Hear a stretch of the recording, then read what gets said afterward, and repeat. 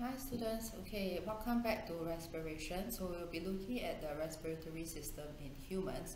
So the respiratory system, as you can see on the image here itself on the diagram, air will flow through your nasal cavity. Okay, so your nasal cavity itself is a very moist cavity, so that whatever air that flows into the lungs will be kept warm, which is why you can be in a very freezing country but you don't feel that your lungs temperature or the air that you breathe in is equally cold. Okay, so let's say if you are in a country that is negative 2 degrees Celsius, your lungs definitely do not feel the negative 2 degrees Celsius because they have been warmed up along the nasal cavity. Okay, so it's this part here. At the same time, your nasal cavity also contains little hair and mucus. So this little hair and mucus will trap your dust, foreign particles and bacteria, ensuring that whatever air that goes into your lungs is clean. Okay, which is also why it's better to breathe through your nose rather than through the mouth itself, because your mouth do not contain the same components that is carried in the nose itself. And your nose also have sensory cells which will help you detect smells, which is why some people do not like the smell of durian, because they can smell that it has got some chemical component that smells strangely like kerosene. Okay, so it will tell you which are the scents that you like and which are the scents that are harmful and you're supposed to stay away from. So from the nasal cavity itself, the air will then pass through into the larynx and then into the trachea and then into your bronchus here, into your alveolus, which is your cauliflower looking components here. Okay, so alveolus is singular, alveoli will be the plural form, and these are the air sacs which can actually expand and contract depending on inhalation or exhalation. Okay, your trachea, I want to point out also, see all these shapes over here, all these components, these are actually the cartilage. Okay, it doesn't wrap around fully around the trachea, but instead it is a C-shaped hook. Okay, so it hooks about 3/4 way through the trachea and it provides support for the trachea, which is a muscle by itself. So of course a muscle is not able to stand by itself, which is why it has got the C-shaped cartilage. C-shaped because that is the shape of the cartilage itself instead of being fully wrapped around it. So the next part will tell you more about what I went through. Okay, so just briefly going through here.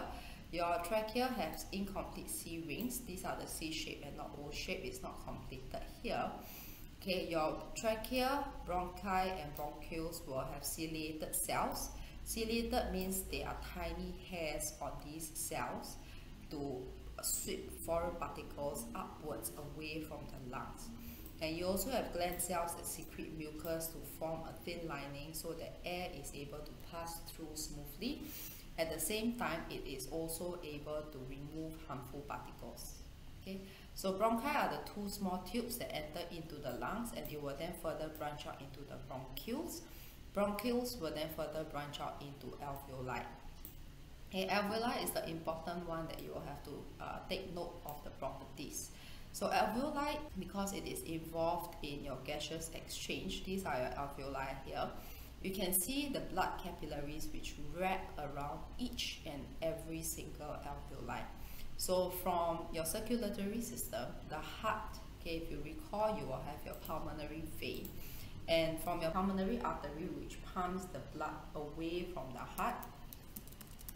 Okay, so recall back, both your pulmonary arteries will contain deoxygenated blood. So this deoxygenated blood will then enter into the capillaries which surround each and every alveoli, okay, or alveolus for singular.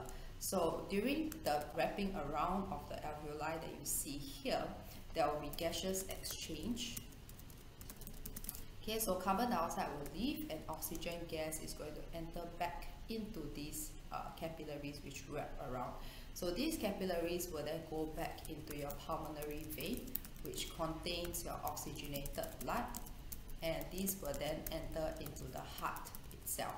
Okay, so the pulmonary vein, it goes into the left atrium of the heart to revise back your circulatory system.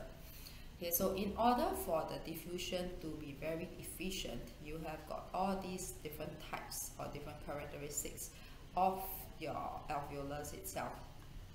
It's only one cell thick, you have got a lot of capillaries, so that is a capillary network.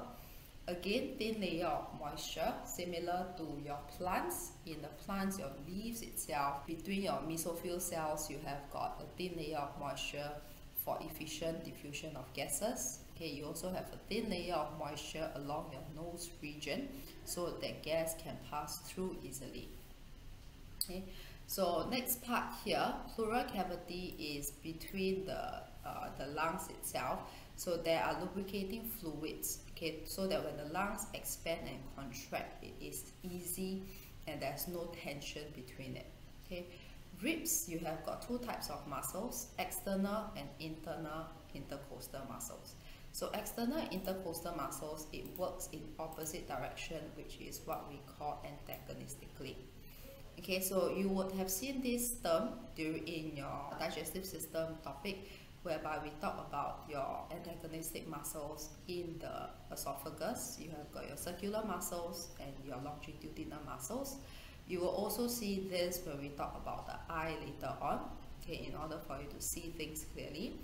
Other antagonistic muscles you have will be things like, for example, your bicep and your tricep, especially like think when you curl your arms to pick up a cup or to work out the muscles itself. Okay, so in order to move, the muscles will work in opposite direction, one contracting and one relaxing.